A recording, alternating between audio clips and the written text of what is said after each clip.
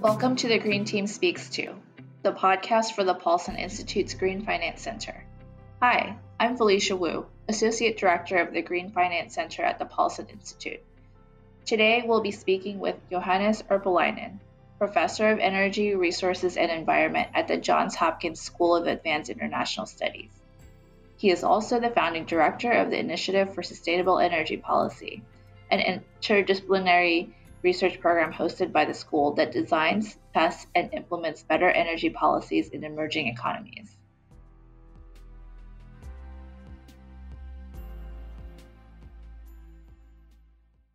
Johannes, welcome to Green Team Speaks To podcast. Wonderful to have the opportunity to chat with you today. You're a leading energy policy expert and a very knowledgeable scholar in the field. I very much look forward to our conversation today. Thank you for having me. It's a real pleasure to do this. I look forward to the discussion.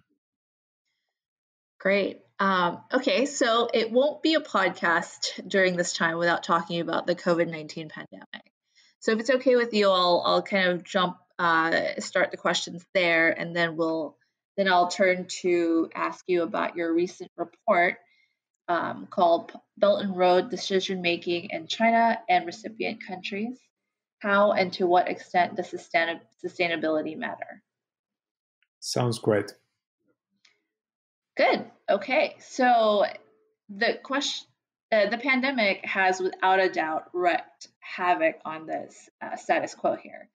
It has caused a severe and ongoing global recession, which compels governments to really think long and hard, innovatively and creatively about the economic recovery after it. So what actions should governments take to seize the moment and ensure that the economic recovery is green and sustainable? That's a great question. And the first thing I would say is that I do think a green stimulus program funded by governments is a necessary step at this stage. And that's for a number of reasons. One of them is that we have really seen a collapse in private investment in some of these key sectors like energy. And at the same time, the interest rates are at an exceptionally low level. So there's a great opportunity right now to get some really nice returns on investment through public spending. And if we look at how to do it and what to focus on, I think the key areas of focus should really be somehow related to innovation, and in particular, clean technology innovation. The goal here should really be to reduce the cost of sustainable low carbon technologies. These could be new forms of energy. These could be battery storage. We could be talking about electric vehicles. We could be talking about transportation infrastructure. And the reason why this is so important is that what we want to see is a kind of market transformation where some of these leading countries make investments, costs decrease, and then other governments and firms start making the same investments. And ideally, we would be able to repeat the success of renewable energy, which really became competitive thanks to huge investments made by countries like Denmark, Germany, and China. Mm-hmm. And so to narrow the scope a little bit for this and tying it to the Belt and Road, which is the Belt and Road Initiative, which is the focus of your recent paper, which for listeners will link to the recording.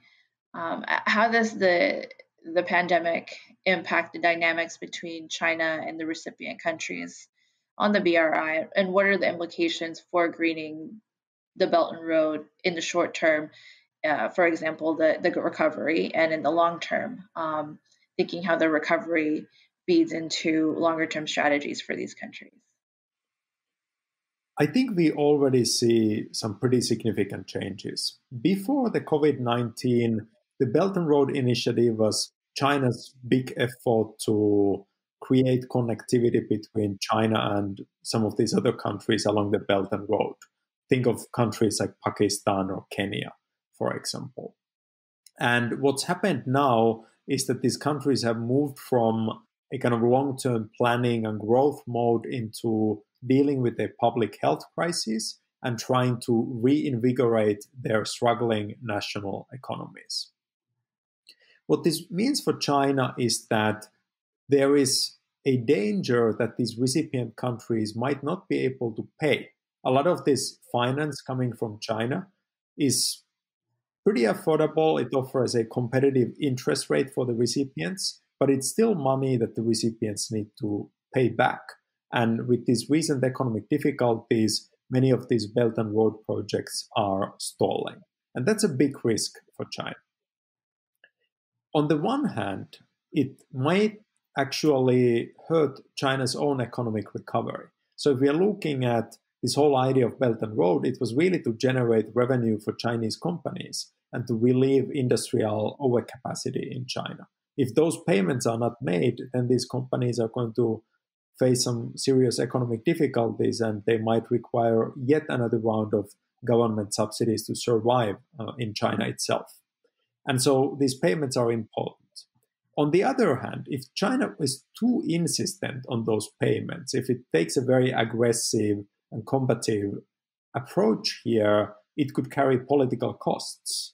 We have already seen a lot of criticism of the Belt and Road about things like a Chinese debt trap or other criticisms of dependence on China. And if China begins to play hardball with the recipients, then China's reputation as a kind of friendly, neutral power is going to suffer. So China is really between the frying pan and the fire, if you will. Mm-hmm. And we've already seen this in some countries. So, for example, Pakistan has asked China if they could get some additional time to pay back.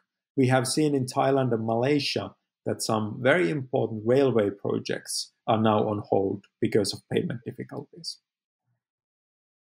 Mm-hmm. And so, yes, jumping into the report a little bit more, and I should say, I think if you want to take a chance here to give a quick line or two overview about the report, I think it'd be very beneficial for listeners here. But to add on to that, the report finds that there are very few actors in China or in these recipient countries who advocate for environmental policies and priorities during the project development phase. And so after your overview, would you be able to tell us a little bit more about the process of how the projects are developed for the Belt and Road and why it lends to a lack of environmental considerations? Absolutely. To start with an overview of the report, which is available on our website, size-isep.org, where you can download it for free. What we tried to do in the report was to understand to what extent and how do these sustainability considerations play a role in Chinese decision-making and interactions with these host countries. So the Belt and Road Initiative is a finance initiative where Chinese companies go abroad and they secure finance from Chinese banks to build infrastructure. And so what we wanted to understand was things like who are the key actors in China and in the recipient countries making the decisions? What are the processes that lead to these decisions? And how do these different actors interact with each other? And of course, then, to what extent do sustainability considerations inform decision makings about projects, finance, implementation, and so on? And we did this study by looking at China and 5 different recipient countries: Malaysia, Pakistan, Kazakhstan, Kenya, and Indonesia. Now, to answer your question about this issue of environmental priorities, we did find that they don't play much of a role in the Belt and Road decision making. They were rarely present, and if they were typically secondary to economic or in some cases geopolitical considerations. I think the main reason for this is that most Belt and Road projects really follow this bottom-up process.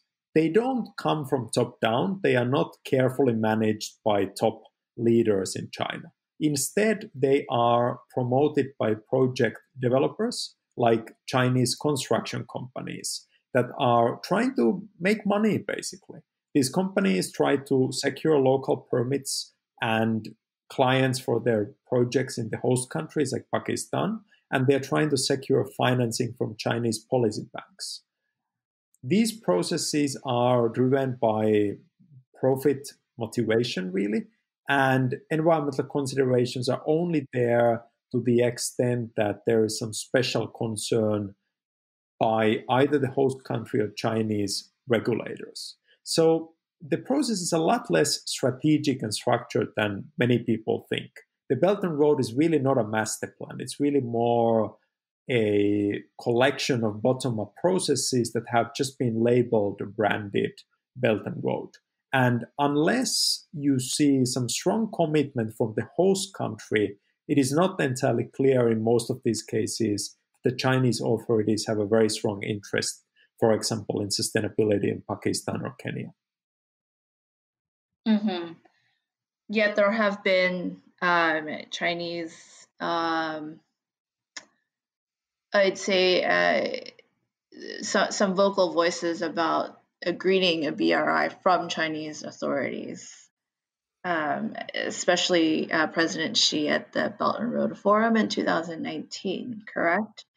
And so it just seems to me that in order to green the Belt and Road, there will require, I guess, to your point, support from top political leadership in that sort of top-down format. But as they are often preoccupied with other, like you mentioned, political, geopolitical, and economic priorities, it seems like we will need a strong coalition of actors to kickstart some concrete measures in kind of a sustainability direction. And who do you see as the key actors here?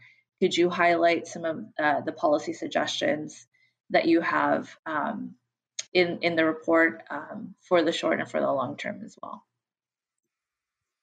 So what we try to do is we try to formulate our policy recommendations around a list of 3 C's, and those 3 C's are capacity, coordination, and control. So I agree 100% with the idea that there needs to be some strong leadership and there needs to be a powerful coalition to effect this change. And this requires going through all 3.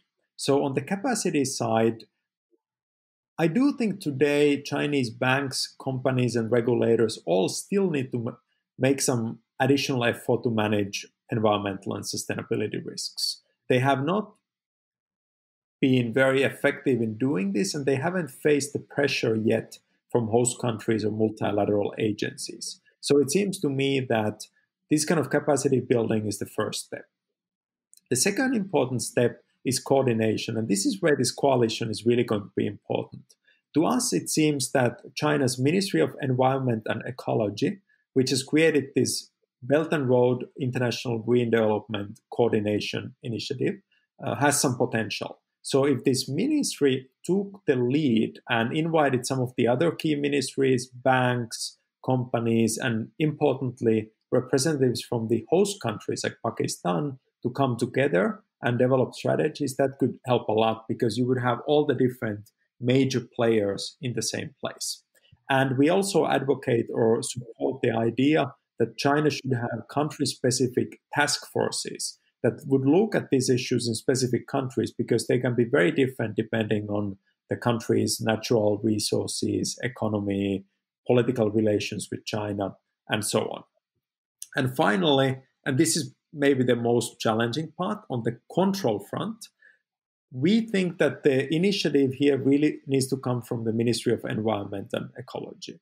And one way that they could try to achieve this goal is to go about doing environmental impact assessment in a way that always insists at least on the Chinese standards. So if any country has a weaker standard than would be applied to a domestic Chinese project, then the MEE should insist that the project developer go through that same standard. So this would achieve coordination, harmonization, and it would protect these companies from risks abroad. And to make this happen, we would support and suggest inspections of projects with fines and punishment for violations of the rules applied in the environmental impact assessment. Mm-hmm. I want to pick apart one specific, I guess, actor that you have mentioned several times in the answer, which is the Ministry of Ecology and Environment. It's maybe not a little known fact, but I think the MEE itself is sort of hamstrung by the bureaucracy of regulators in China. By that saying, kind of there's an order, a pecking order of agencies and departments that have a little bit more political power than others. Kind of the ones that are leading are, the NDRC, the State Council, versus, those are the more powerful ones in a sense. And so, is there enough muster that MEE could pull? And maybe it's sort of a shared, there's a shared structure, or, just kind of how would you see that those political dynamics work? I think that's a very important point that you're making there. And in fact, if you look at MEE and these Belt and Road Initiative projects today, MEE doesn't really have much of a role. It doesn't have the ability to approve. So I would imagine that to make this happen, there would have to be a fairly strong push from some of these more powerful players in the Chinese political system to elevate MEE to a more significant role. To us, it definitely seems like it would be the right organization based on capabilities and expertise, but it would need to somehow uplift its political position and strengthen its role to make this happen. And that would have to be a political decision. Mm-hmm. And so I'm seeing that there should be kind of involvement of other kind of regulators as well in the financial realm, as you've defined the BRI as a more financial initiative, right? Correct. Mm-hmm. So we should see the PBOC, the CSRC, all of those regulators involved as well. Absolutely. This is really one of those challenges that we often face in trying to kind of mainstream environmental standards, is that you really need to have multiple players, and you need to somehow make sure that they all kind of embrace these greener standards. And so MEE cannot do this alone. It needs to do it working with some of these others that then make, in the end, the financial decisions. Yeah. They just, how do you have them talk to each other, right? That is a major challenge. And again, I really don't see any other way for this except for some real leadership from the top, where basically some of these very high-level political leaders basically tell the ministries that they need to come together and do this. Just to move on, I think the report mentions in kind of the end recommendations and part the green investment principles, which the Paulson Institute has been engaged with from the beginning and now serves on the steering committee for it. It's mentioned as a good try, but not good enough. We'll take that. It's our hope that while voluntary, though, that the principles are more than just confidence building measures, especially as we see more signatories come on board. And so I think selfishly, I'd want to ask here, do you have any suggestions for the principles as we enter year 2 for more tangible implementation of those principles? Yes. So first of all, I would definitely agree that the green investment principles have been a very important move forward, because they've created this common framework that many different actors apply, and they've made discussing and addressing these issues a lot easier. So in that sense, I think it's a very commendable initiative. The challenge is really that they're voluntary. So what it means is that you have this challenge where the people who have the least to lose from standards are the most likely to embrace and follow them, whereas the worst polluters or emitters or violators would be the ones who are less likely to commit to them and follow them. So it seems to me that the green investment principles provide the framework. And if we want to move this forward, then there needs to be some government initiative to start kind of turning them from voluntary into at least partially mandatory efforts, where I could envision a scenario where the Chinese government recognizes environmental and social risks as critical to protecting China's interests and reputation abroad. And then, based on this recognition, the government could take some of these green investment principles and begin turning them into rules and regulations. And if that were to happen, then that would have a very significant positive effect on the sustainability of these finance initiatives. And I do think in the COVID-19 situation, where it has become so important for China to protect its reputation, this is more likely perhaps than in the past. Okay, well, good. We'll take that into consideration then. Thank you. So I think stepping away from the coronavirus and the report a bit, as a leader in this field, I just want to get your insights on some of China's latest moves in this space in the recent months. We've seen announcements on a plan to focus on new infrastructure, a new draft energy law that prioritizes renewables, favorable news for strengthening the coal industry, but also the exclusion of fossil fuels from a new green bonds project catalog draft. So with all of these developments, what do you have any thoughts on them? Are there implications of these policies? Should they be put into practice, as some of them are in draft form? Kind of what's in your crystal ball looking forward? Absolutely. To start, I do think the new infrastructure initiative is relevant because it does include a number of relevant components. These would include transmission infrastructure, which is very important for renewables. It includes investments in electric vehicles. There's also a plan to invest in intercity railway systems. So when we put all these things together, I think overall that's an important step, and it fits well again into this idea that we need to somehow kind of reinvigorate and stimulate the economy, and this kind of stimulus strategy seems pretty reasonable to me. The draft energy law is useful because it tries to bring together this somewhat fragmented legislation in China before, and it does prioritize renewables. It gives them this sort of additional push.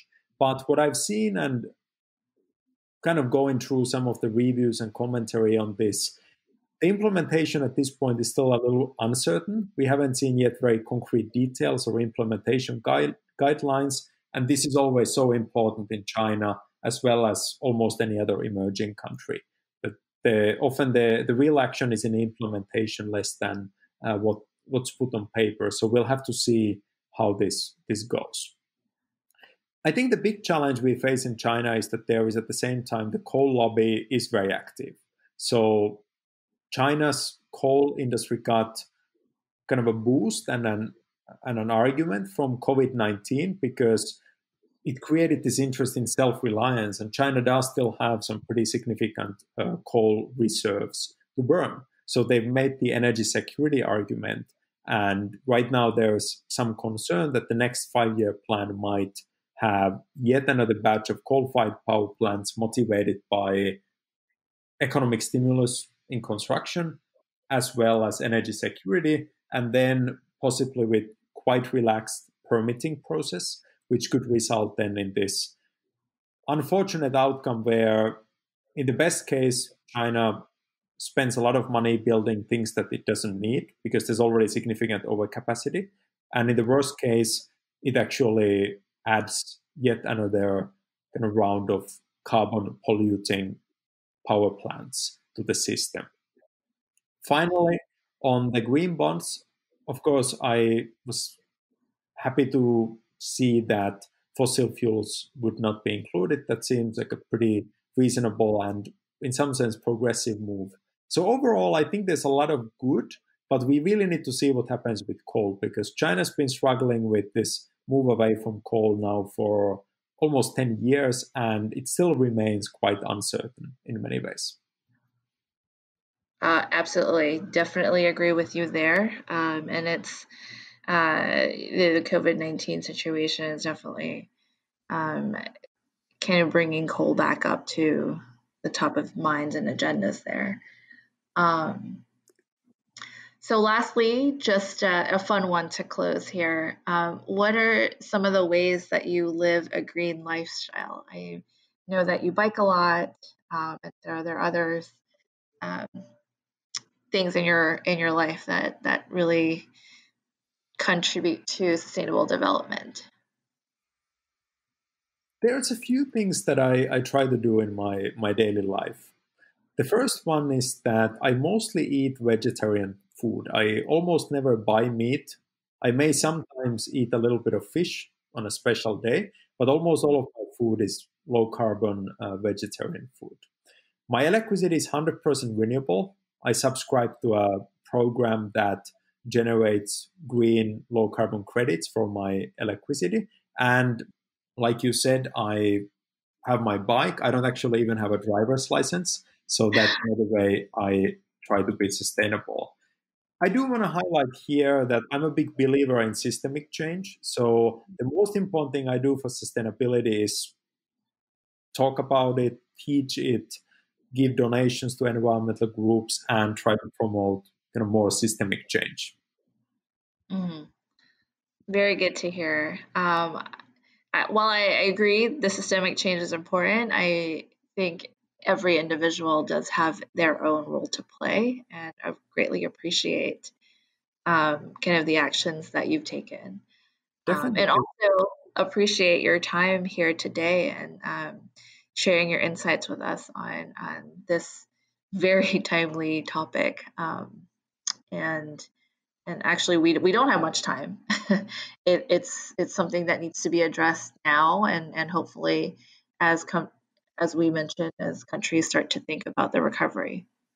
That's right. And thanks so much for having me. I do hope that we can move from this COVID-19 situation back to what seemed to be a kind of promising increase in awareness about climate change. We all need to work on this together. We need to make personal changes. We need to lead by example. We need to advocate for systemic change. And we don't have a lot of time. So there's a lot of work to be done. And I appreciate all the work that you all are doing at the Paulson Institute on this front.